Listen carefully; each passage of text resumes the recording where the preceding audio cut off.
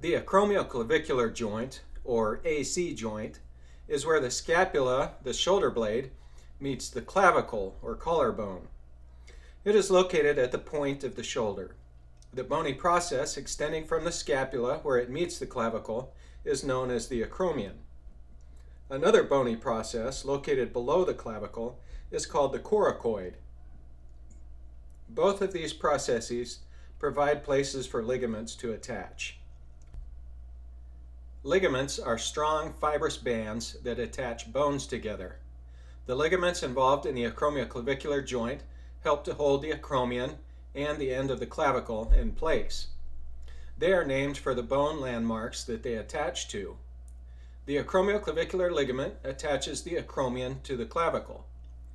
This can further be divided into two separate ligaments, the superior acromioclavicular ligament on top and the inferior acromioclavicular ligament on the bottom. The coracoacromial ligament attaches the coracoid to the acromion. The coracoclavicular ligaments attach the coracoid to the clavicle.